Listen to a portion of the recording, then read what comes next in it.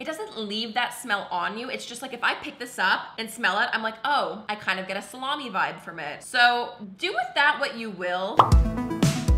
Wow, I haven't done a proper sit-down LUSH video in a hot minute. Now, if you haven't seen my LUSH shop with me, I posted that a few weeks ago now, and you basically see me purchase all of these products, not all of them, but I did want to do a little bit of a review and a follow-up on some of the products and let you know what products I've been loving, because there was some new discoveries, some old favorites, and you know, I know you guys love the LUSH videos, so I figured I'd share with you guys. Okay, so first things first, the biggest, most major success out of that most recent LUSH haul was all the LUSH fragrances. I ended up picking up LUSH American Cream Perfume, the Coco Loco Body Spray, and the Yuzu and Coco Body Spray, and also one other body spray which I don't have right now because my mom stole it from me. It's the, what is it called? Avocado Co-Wash, and that one just smells absolutely insane. These are all very much so in like the more citrus, vanilla, sweet side of the fragrance family, but they're not like disgustingly sugary sweet. They're just so, so lovely. I actually just talked about all these fragrances in depth in my last monthly favorites video. So if you want to hear a little bit more about these products and why I love them so much, definitely check that one out. But basically, long story long, they are just also incredible, and I've been marinating my entire body in a different fragrance each day. American Cream has been like my staple go-to. The perfume is going to be a bit more concentrated in terms of fragrance, and the perfumes are a bit more expensive. Also, this video seems alarmingly zoomed in. Oh, that feels much better. We were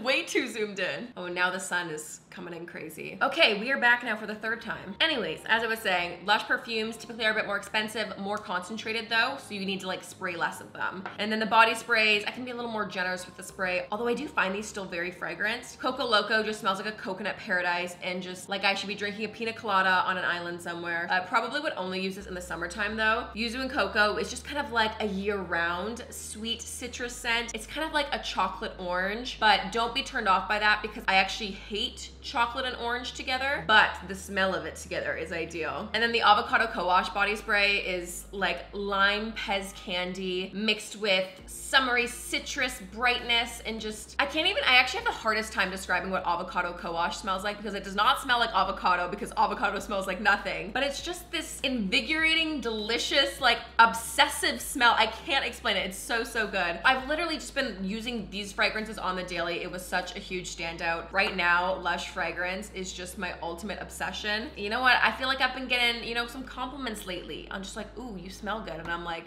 LUSH, baby. Okay, some other products that I've been loving a ton. This here, now this is why I kind of don't like doing LUSH follow-up videos, because half the time the product is gone because I've used it, like a bunch of the bath bombs, which on that note, I will say the LUSH salt cubes are incredible. I had the pink one and the blue one. I used both of them and they're so good, and I love them. They're so amazing. They dissolve really, really quickly, and they're definitely not like a show-stopping bath bomb. They don't visually look like much in the water, but I'm kind of at the phase of life now where I just want a bath bomb in terms of like the fragrance and the aromatherapeutic effects. So I just really like the idea of the salt cubes. Also, it makes cleanup a lot easier. So I've been absolutely loving those. I used those like in the first week when I got them. But other products that, you know, as I use, they get a little gross looking are soaps. So I already used Parsley Porridge. That soap was just like a classic. And again, just like a great, oh, I just mowed the lawn, but I want to be squeaky clean again kind of energy. Like you've been working hard all day, you just want a nice, good suds. So Parsley Porridge definitely still is a good one in my books. But Sexy Peel has been just like a new love for me. I don't know why. I never really would use this soap. Like I don't think I had ever actually purchased it before. Maybe once, like years ago. It's really just so good. Now this looks absolutely disgusting because it's been sitting in my shower. But yeah, this just basically smells like lemony pledge, zesty, freshly juiced lemonade, summer, clean, brightness. Those are just all the adjectives that come to mind when I think about this soap. And I mean, it's like a classic LUSH product for a reason. But a little like win, something that I wasn't expecting about this product is that it actually works really good for soap brows. Now, any makeup lovers out there, you know feathered brows have been a trend for a while, and the trend of soap brows, which is basically when you kind of like stick your eyebrows, like you stick them up. Typically you would use a clear like glycerin-based soap, or there's a few like makeup products that specifically do that. But I just kind of experimented one day and tried this soap, and this one oddly works really well. And of course, since it smells delicious, I'm just happy using it. So I've been using that for both my eyebrows and, you know, just for hygiene purposes lately. So really big fan of this soap, and I just I've been liking it. Ooh, another product that I was so happy to have back in my life, and I actually didn't realize how much I was missing this, and this is Big shampoo. Now, you guys know, I've got very flat hair. I've got a big head, but flat hair. Big is basically a shampoo that promises a lot of volume. It kind of stimulates your scalp. There's a ton of coarse sea salt inside, so it's kind of got like chunks of these thick sea salt in there. And I mean, you would not normally expect a soap to come in like a little black pot like this, but you just kind of scoop some out. It still lathers up like normal, but the chunky sea salt is just so good at like actually physically exfoliating your scalp. And this isn't a soap that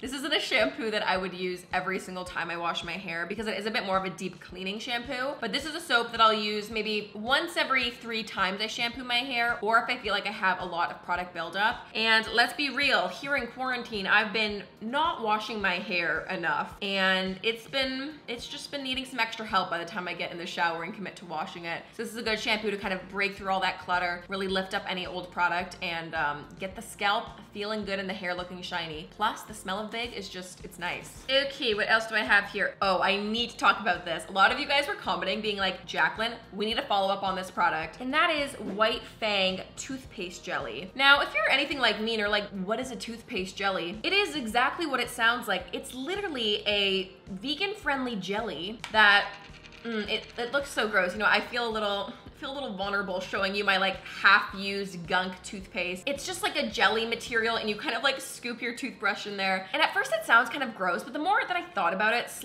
once I actually started using it, I kind of was like, oh, toothpaste is a weird gel kind of texture anyways. A toothpaste jelly isn't that far off in texture. So, you know, I've actually really been liking it. It is very, very minty. Sometimes it's so pepperminty to the point that it like, you know when you're chewing mint gum and you drink a sip of water and you're like, it burns, but in a cool way. Like, that is exactly what this does. It is so pepperminty and spearminty that it makes you kind of like have a moment, but it really makes your mouth feel clean, and it oddly is like very good. I can't explain it. It's weird. I definitely still have like my regular traditional toothpaste that I use at least once a day, but sometimes at night, or if I'm doing like a midday brush, I'll go in and use this just to kind of change it up and to get that fresh pearly white feeling. So odd success. I don't know if this is something I would race back out to repurchase, but it's definitely fun and just kind of interesting. And to be completely honest, I hear so many bad things about conventional traditional toothpaste. Like, there's bad, I don't know what the actual chemical or product or ingredient is inside that's harmful, whether it be to you,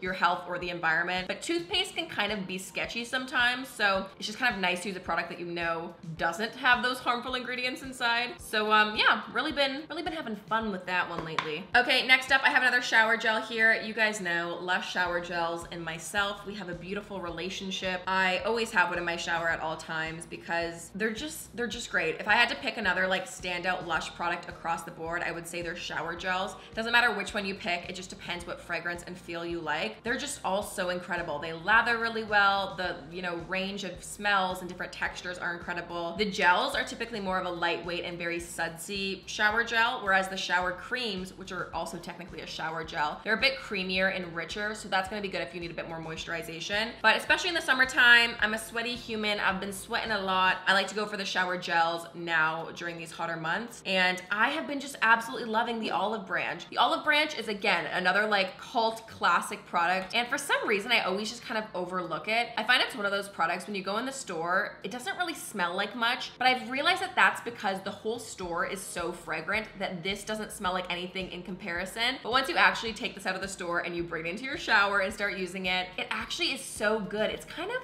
more of like, I wouldn't say earthy, but more of a grounded kind of smell. It is not floral and girly at all. The main ingredients of this one are olive oil, bergamot oil, fresh mandarin juice, lemon oil, and orange flower absolute. So it's kind of this mix of this like very like gentle, kind of calming, I guess grounded. Yeah, that's the word I feel like I keep going back to. Grounded, simple kind of fragrance with some layers of citrus inside, but not sweet at all. It was such a good shower gel to kind of change it up. I feel like, oh my God, I was using, and I love this fragrance, so I say this from a place of love, but I was using the LUSH Lord of Misrule shower gel, or shower cream, I guess, for close to probably like 7 or 8 months. I had the giant liter-sized container, and I was using that stuff every day, and it took me so long to get through it. And like I said, I love that fragrance, but by the time it was done, I was like, I cannot smell Lord of Misrule anymore. I need a new smell. So I was super excited to have this one, and I've been just absolutely loving it. I'm almost almost like just under halfway done. So super happy with this one. This is again another fragrance that I would totally repurchase again in the future, but I probably wouldn't like repurchase it right away. Like I would use some other fragrances first, but I still really like it and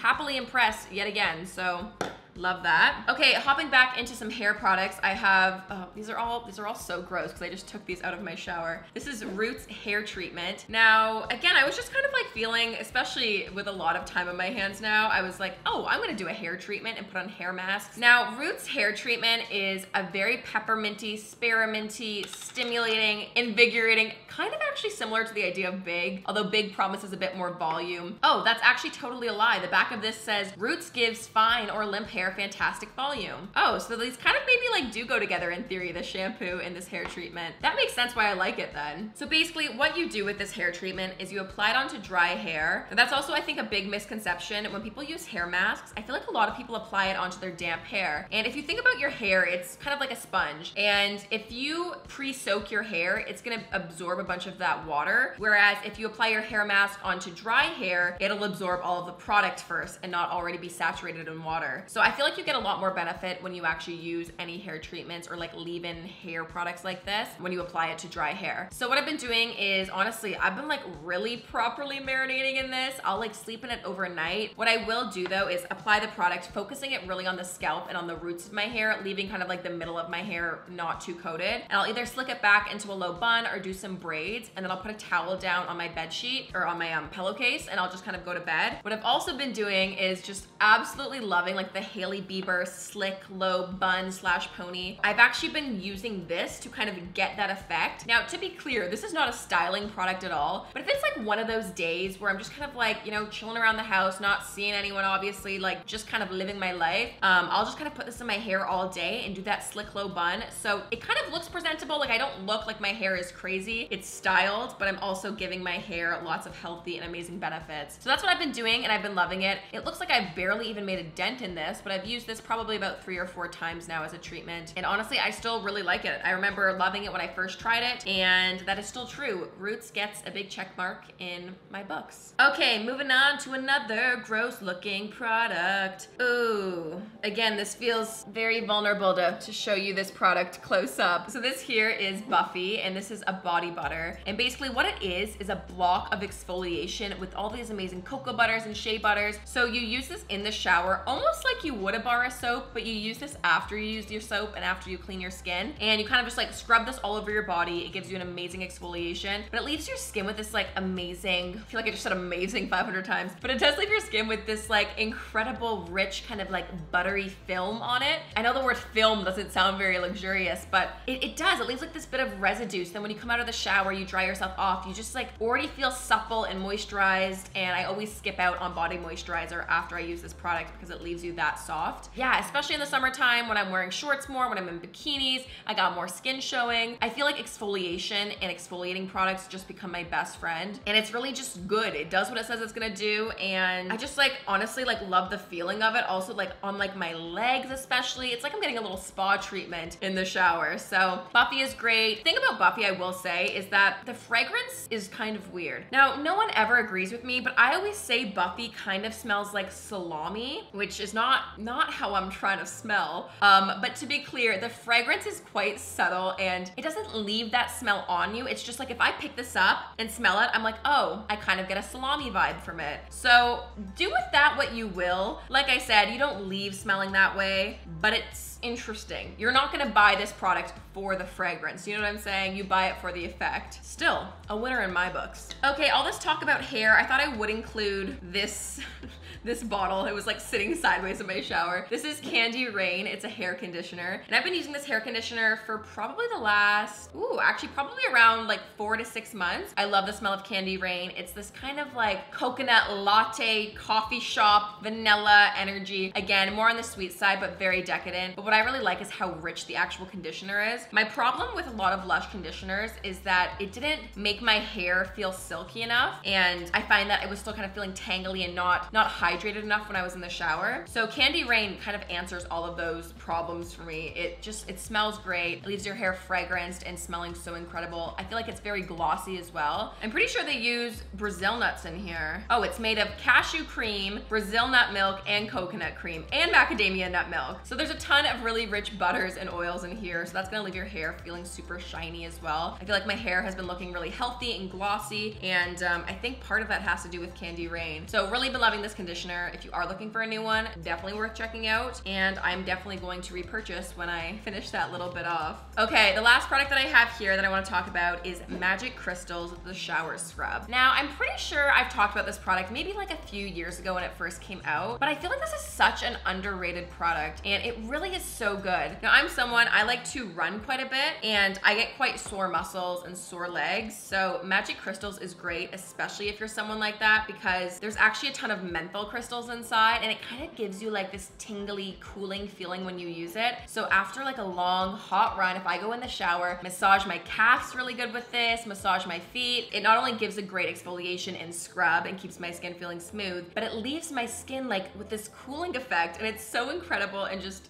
the best feeling. There's also a ton of Epsom salt in here, so it really just is a great product to kind of help de-stress and unwind the body. Now this smells very, very intense, very similar to the White Fang toothpaste and the Roots hair treatment, just because again, a ton of peppermint oil, a ton of spearmint oil. There's gotta be something about like the summertime that I kind of crave more of the like refreshing minty kind of products. But yeah, this one is so good. The thing that's weird about it is that it is like this crazy neon purple, which makes you feel like it's like a child's slime or like Play-Doh. Like the color is alarming, I will say that. I don't think it needs to be that intense, but hey, the product works, so I can live with the purple. Yeah, it's just, again, a really good product. This one does smell really good. There's something about this type of peppermint smell. Oh, it smells right. Anyways, so those are all of my recent Lush favorites / some new products that I've been trying out or rediscovered. Let me know what you think. Have you tried any of these products? Let me know what Lush products you're loving right now. I feel like you guys are so good. You always leave like good suggestions, or you guys are the ones actually that told me that Yuzu and Cocoa was a body spray because you know my obsession with that fragrance. So you were all Instagram DMing me being like, Jaclyn, look, they're selling it as a fragrance now. So shout out to you guys. You're the real ones. And also, since I am on a fragrance kick these days, apparently, let me know what your favorite Lush fragrance is, whether it's a body spray or a perfume, and let me know if you think I should check it out. Anyways, I hope you enjoyed today's video. Thanks so much for watching. If you like the video, make sure you give it a thumbs up. Literally go like it.